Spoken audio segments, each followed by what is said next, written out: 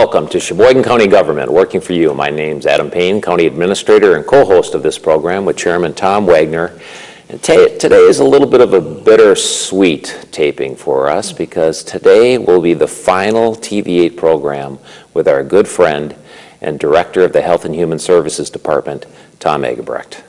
Tom, welcome. Thanks, Adam. We were just talking a little bit off the air about the next chapter, and I know Tom's looking forward to that. But before he leaves us, we're going to learn a little bit about the Health and Human Services Department today. It's our largest department, one of 19, just under a $34 million budget. A lot going on, so much important work in that department. And Tom, please start by reminiscing a little bit. It's been about 9 years with the county, and you've had a tremendous run. Reflect a little bit on what it's been like working for Sheboygan County the past 9 years. Sure. I've got, 4 decades of service now in terms of human services. First 10 years was spent in private agencies in Milwaukee, and I've been involved in county government now for 30 years. So Sheboygan County for 9 years, Brown County 11 years before that, and Manitowoc County 10 years prior to that. And I know, Adam, that during the time I worked in county government, when I had the chance to meet people from Sheboygan, they were always down to earth, they were always gracious, they were always friendly.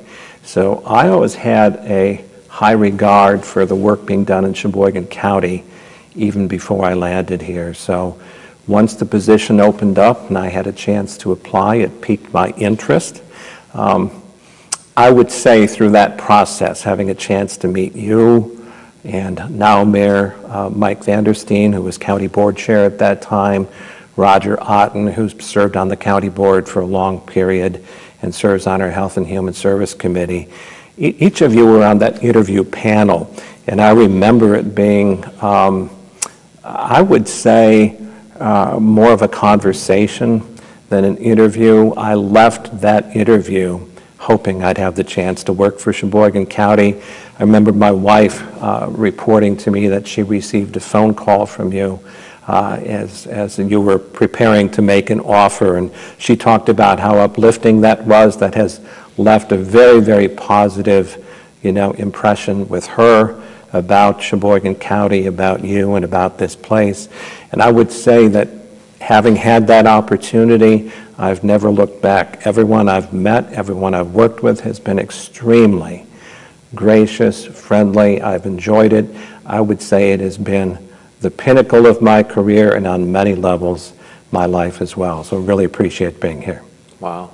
Well, thank you for sharing that. And we are so grateful you've been here for the last 9 years. There's a lot of your peers and staff, as you know, that are happy for you and Pam, but at the same time, going to dearly miss you. So thank you for sharing that. And I'm glad you ended with a county that you felt so good about. Absolutely. Yeah, wonderful.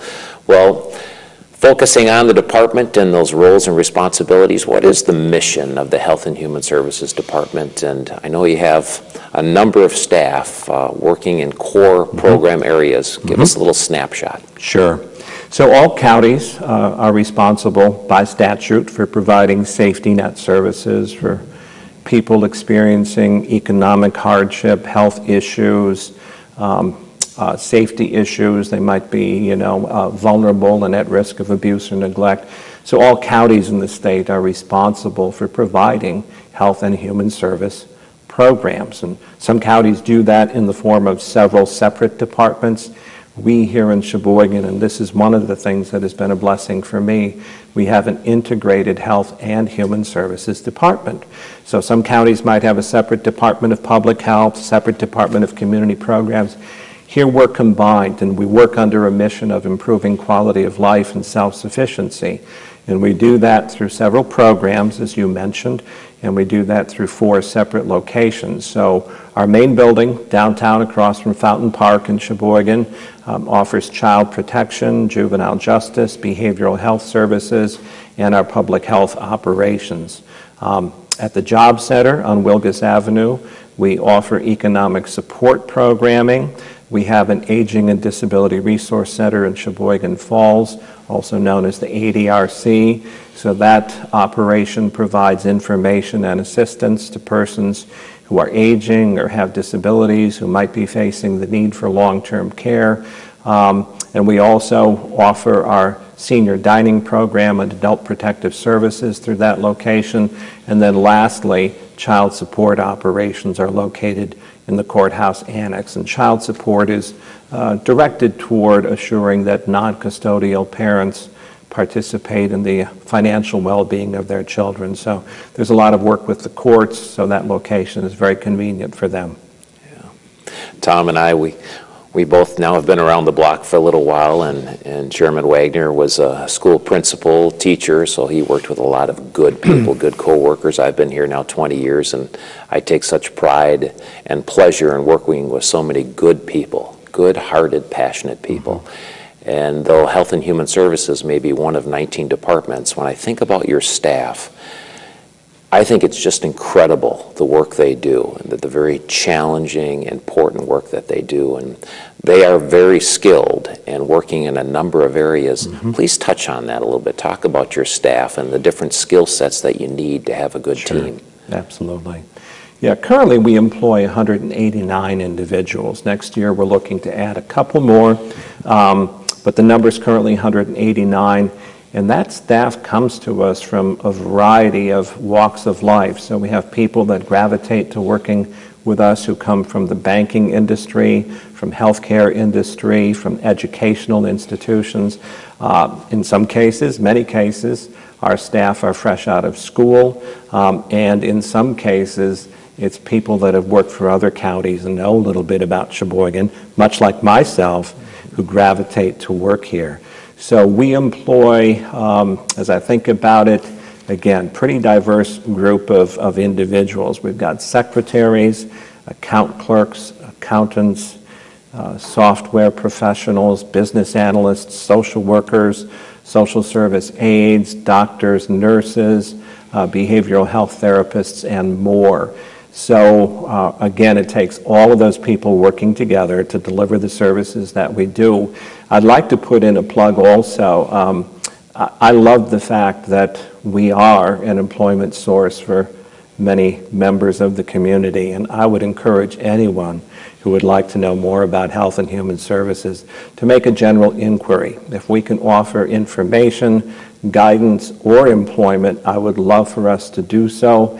And folks can make contact with our department by phoning our general number at 459-3207 or send an email in care of human.services@sheboygancounty.com.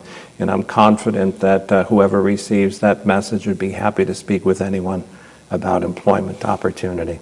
Yeah. Well, nice overview. And as you said, just wonderful, caring, hardworking people, passionate about what they do, passionate about making Sheboygan County even a better place. And I've just really enjoyed getting to know your staff better over the years. Wonderful people. And as we talk about a lot in county government, not only good people, but it's about collaboration. It's about partnerships. And your department, perhaps more so than any, has a tremendous number of partnerships, both internally with other departments, but externally with other organizations, nonprofit organizations. Please touch on that a little bit and why that's so important to be sure that we're providing good service. Yeah, you're right, Adam. We do employ a number of individuals, but the work that we do would not be possible without those partnerships. And that exists in two different forms. In one, a formal contracted relationship. So we actually enter into contracts with over 90 separate organizations in the current year, and there's about $15 million invested in those relationships. So when you think about our department, we provide some services directly, most specifically in the form of behavioral health counseling, and in some cases public health nursing. But beyond that, at our core, we're a case management agency. So we assess needs, we make arrangement for services, we enter into contract for services, and those services can include group homes, job placement services, inpatient hospitalization, crisis response services, etc. Then the other type of relationship that we have is with community partners in general, outside of contracts, but certainly no less important. And I would say that the relationships we've had with law enforcement locally have been exceptional. I can't say enough about our sheriff's department, our local police departments, and the collaboration and assistance we receive from them. Schools, we made mention to Tom and his background in education.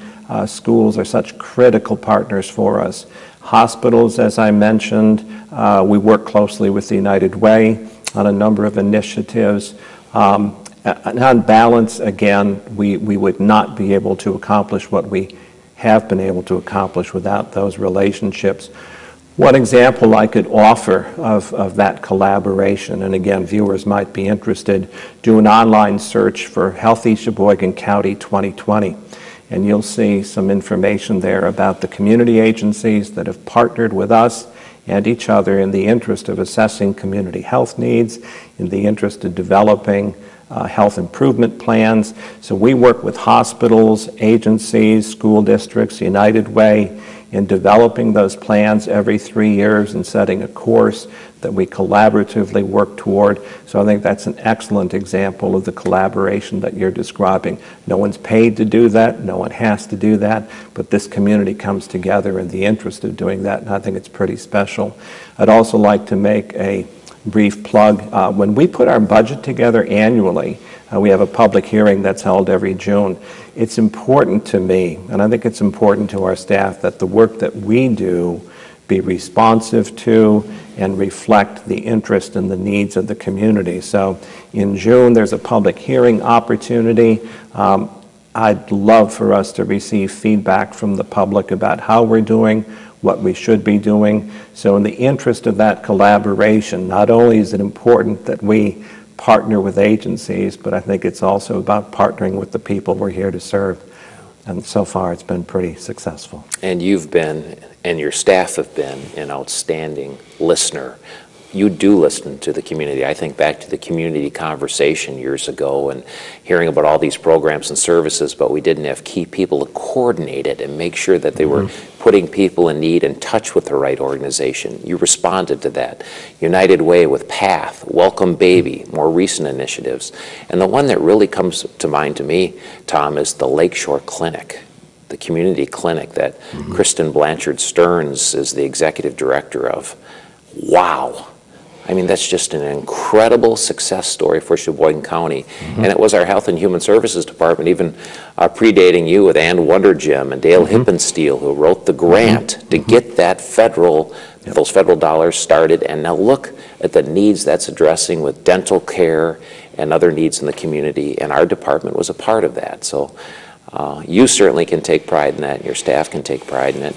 And I know the county board does, because if it wasn't for the county board providing some of those seed dollars, some of those resources, support, those types of partnerships wouldn't have happened.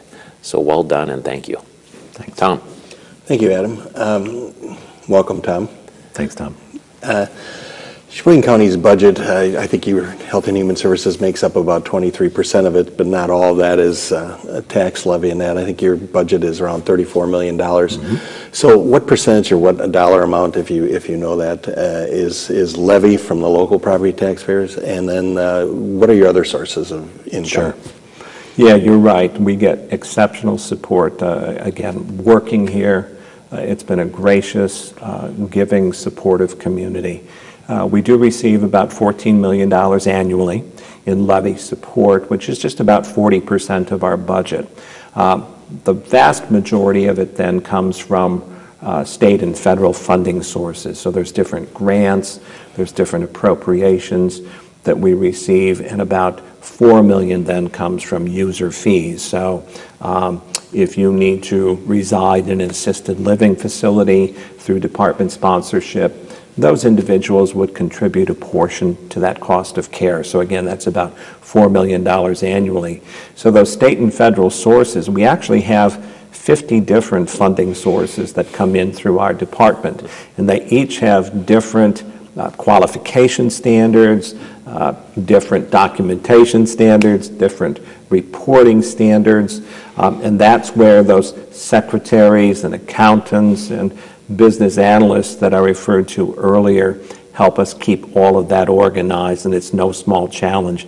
Trust me, it's a little bit daunting, but it's also a blessing in that we're diversified. You know, we have many sources of funds, so as things shift and change on any one front, we have the capacity to think about and pursue correction in other avenues. So it all works together. Right.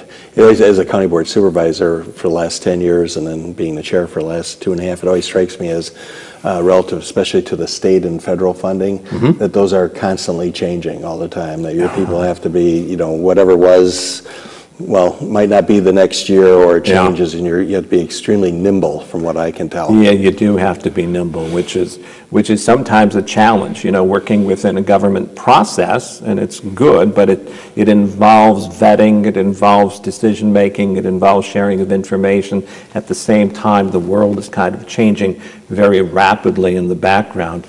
And, you know, as you mentioned that, I reflect on new staff that have joined us, and my advisement to them was, it's going to take you 2 years to feel comfortable with what you're doing.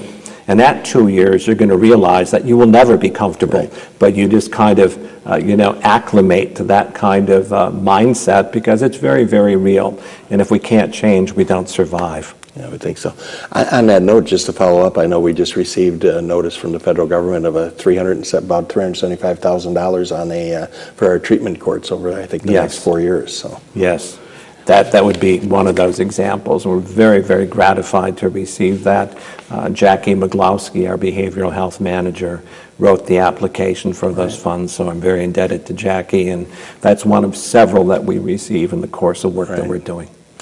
Well, a lot of things change, obviously, all the time, and as we talked about, you have to be nimble. What do you see for 2019 as far as some of the challenges that are out there for Health and Human Services? Yeah, the challenges for 2019 are not a lot different than what they've been for the last couple of years. So we talk about the opioid epidemic, we talk about drug treatment court, we've touched on children's mental health. Those continue to be kind of preeminent concerns, if you will.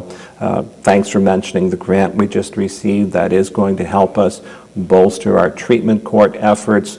One of the things we have planned for the new year is adding an AODA counselor who we expect to be working more closely with addicted individuals and partnering with our sheriff in the interest of diverting people from incarceration when treatment might be indicated, or helping inmates with community reentry following incarceration. So it's not enough to simply be released from those correctional settings. I think we have to pay attention to treatment needs, housing needs, employment needs, if people are truly going to be successful. So we're adding resources on that front. We're also going to add a couple of therapists to our staff, one to work more closely with the schools in the interest of kids who are experiencing crisis, who have deep end needs. I know it's a challenge for educational facilities to try to figure out what's going on with kids, and sometimes the answer rests with those kids, sometimes with families, sometimes with schools, sometimes with communities, and so we want to get a better handle on that, so we're adding a therapist to help on that front. We've pursued a path of becoming better informed about the impact of trauma in people's lives, so we're adding a therapist to help kids who've experienced horrific circumstances early in life heal from those experiences and hopefully get on a better path moving forward. We're going to bolster child welfare services. Again, that area has seen the brunt of impact from the opioid epidemic, so we're adding a supervisor, not in the interest of more closely monitoring staff, but hopefully being a more ready resource for staff and guiding them through some of the complexities of cases that we're seeing. We're going to be contracting for in-home safety services in our child welfare arena. So we've seen an explosion in terms of out-of-home care in recent years. We need to do a little bit more to figure out if we can keep kids safe at home in lieu of out-of-home placement. And then lastly, I know that this has been a couple of years coming, but we're going to be able to expand some transportation services to rural areas of our county. We applied for grant dollars this year. We received notice. Hopefully, we're going to get a couple of vans yet at the end of this year that'll prepare us for 2019 to offer, I guess, trips to folks living in rural settings. We've done a pretty good job in terms of medical transports. This will bolster that and offer transports if someone needs assistance going to the grocery store or getting to other service facilities. We're looking forward to doing that. You talked about our child welfare. I know in our child protective services, there's been just I think you used the word explosion, and then I hear from other counties too. So you want to just talk about that a little more, why that is occurring, do you think? Well, as I touched on, a good amount of that relates to the opioid epidemic. Over the course of the past 7 or 8 years, our numbers of children in out-of-home care has expanded by over 300%. So in 2010, I think we had 64 children in placement for the year. Last year, 219 in placement for the year. And many of those circumstances relate to addicted parents or the presence of drugs in homes. I think through the first half of this year, out of the 400 to 500 calls that we've received for child protection involvement, we've had 113 children who've been exposed to drugs, whose parents are addicted, or who themselves might be addicted at birth. It's not uncommon for infants to be born to addicted mothers and to be addicted themselves. So 113 out of that group are facing those issues. So the way our child welfare system works, calls are screened in terms of is an investigation warranted, and then when investigations are done, there's either substantiation or closure of case.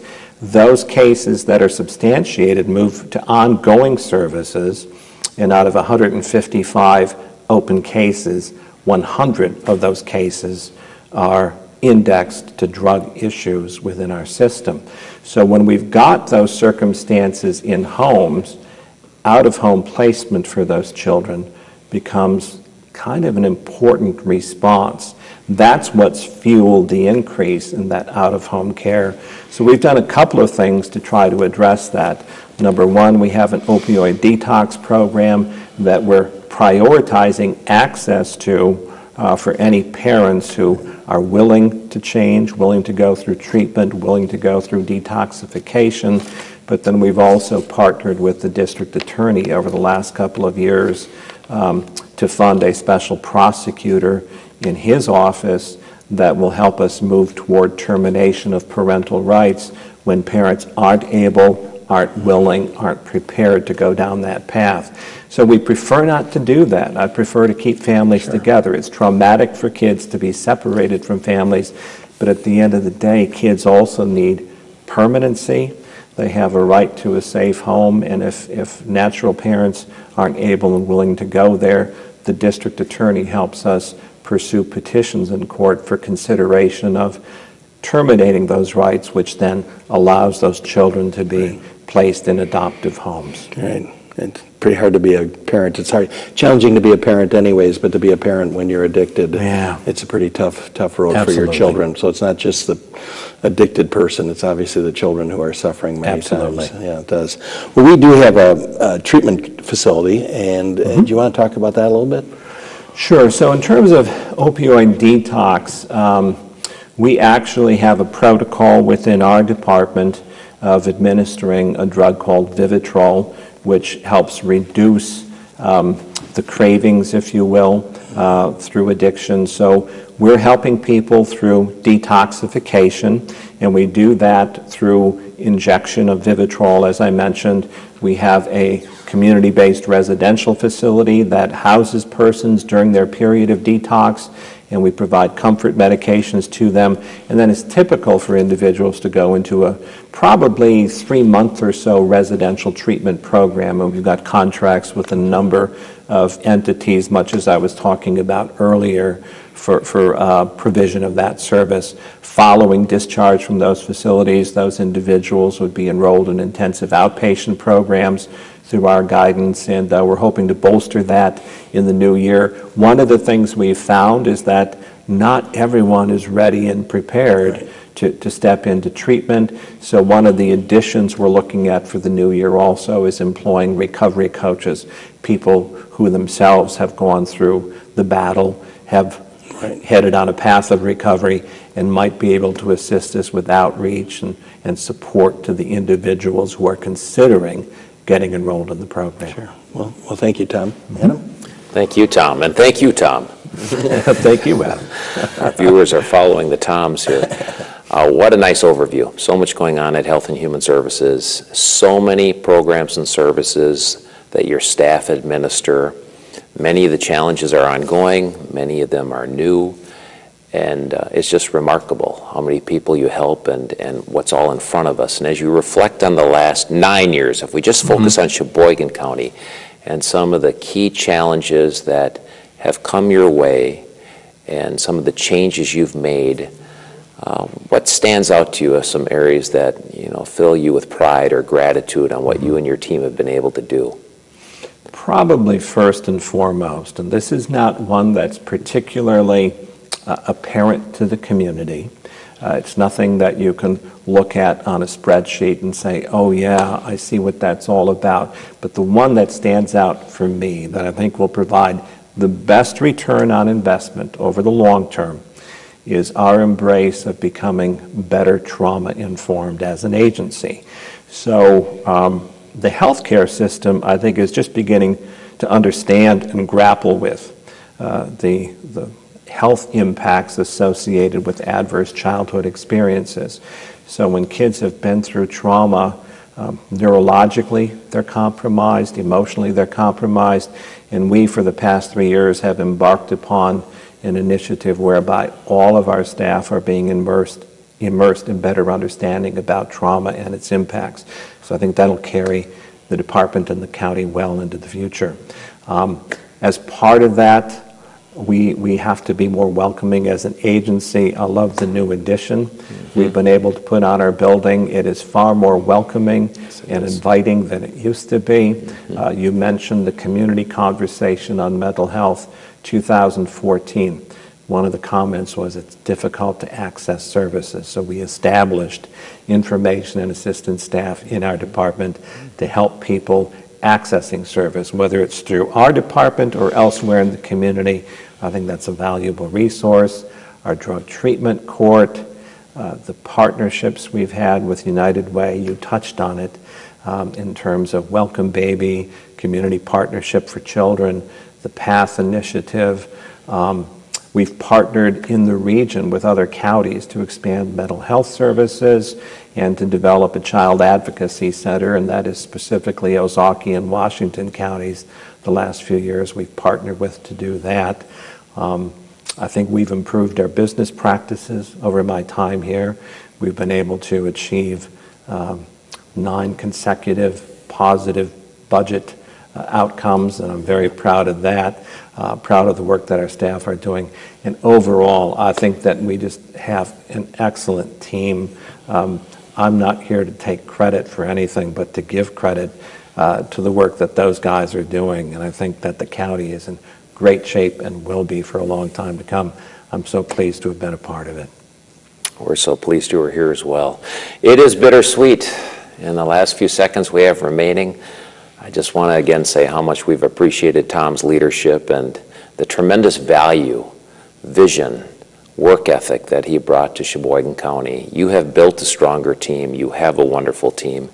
And none of us are irreplaceable, but Tom is going to be tough to replace. We're going to miss you, my friend. Hey, thanks, Adam. So thank you. Pleasure working here. Best wishes, Tom, and on behalf of the county board. Thanks, Tom. Thank you for all your work. You as well. If you see Tom before he heads out, I think his last day is October 19th. That's correct. So I'm not quite sure when this will be aired, but if you get a chance to reach out to Tom and wish him well, please do. Hopefully we'll see him from time to time, but I know he's headed to warmer climate. And please join us next month when we have our finance director, Wendy Sharnan, here to talk a little bit about our budget process, which is just about wrapped up and looking pretty good. A lot of teamwork. A lot of hard work has gone into the budget, but once again, we're poised to have a very modest property tax levy increase, under 2%, and frankly, that's pretty remarkable when we get into the programs and services and demands we have. So thank you for joining us. Thank you, Tom Eggebrecht. Best wishes. See you next month.